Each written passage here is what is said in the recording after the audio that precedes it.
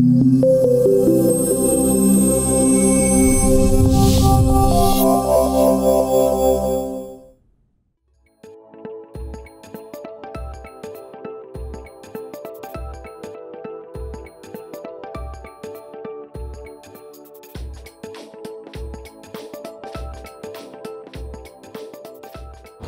we packed everything up. We finished putting everything into the pod. Still a couple of things we have to smooth out, but we got it put together. We got it put in the trailer, and we're getting ready to go down to Hawthorne to our new HQ.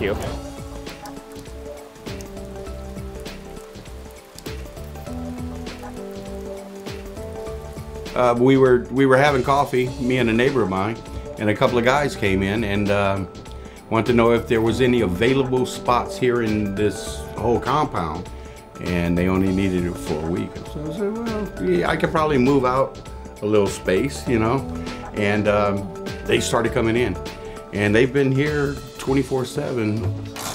To be wrenching, literally, on the Hyperloop prototype, dream come true.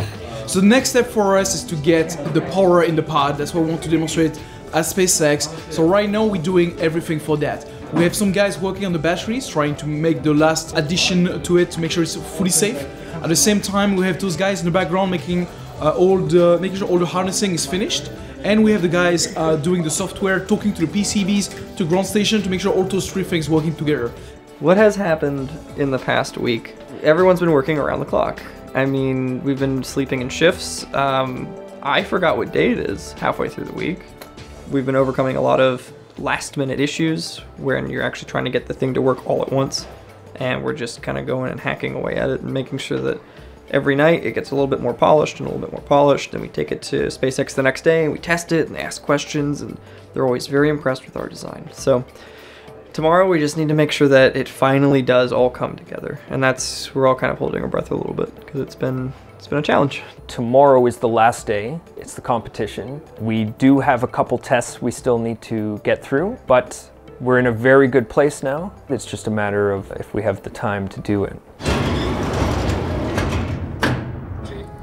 What this is really intended to do is to encourage innovation in transport technology, to get people excited about new forms of transport, things that may be completely different from what we see today. Just to add my congratulations, 2017, thank you for coming, thank you for participating. I've done incredible work, well done. They didn't meet until they converged here. Really? Yeah. How did you build it? Everything was online. Okay. We console, fonts, and basically forced to do this. Okay. This was only liable every 10 person. Okay. They didn't meet early, we the thing. Cool. Awesome. Have you had a chance to move it, or? We did some tests of here, the integration with a bunch of issues. Okay. So Gaesser is not here. Okay. Okay. That's here. But perhaps for the summer, that's the one with in the summer, the race in the summer. That should be hopefully. Yeah, we'd love to. Well, I remember being early on in this and thinking that maybe they couldn't do this, and they came through. They did a great job, and how they pulled this together, especially over the last month or so, just incredible. But we had some integration issues, and one of our modules, the cell, turned out to be dead. So we could not get the clearance to go into the tube, and do the final run. But we made it. I mean, it's amazing. We came this far and we actually built something of value out of thin air. I want to make the first public announcement, in that the R-Loop team has won the Innovation Award for the SPACEX Hyperloop competition. Just thank you to everybody. Thank you to D Connectivity for their constant support throughout. Thank you to R-Loopers. Best Innovation Award. We did it. I'm exhausted, I'm proud and happy. I felt like what I've learned is I can do anything. With right people, in the right mindset, we can do anything. Everything is possible. They took every challenge in stride, and they were so professional in that. And that's something that I sit here today, I'm extremely proud of both organizations. Not what they've done in terms of advancing technology, but how they've done it and the people that did it. And we get focused sometimes on the technology aspect, and I think that's something we will always appreciate.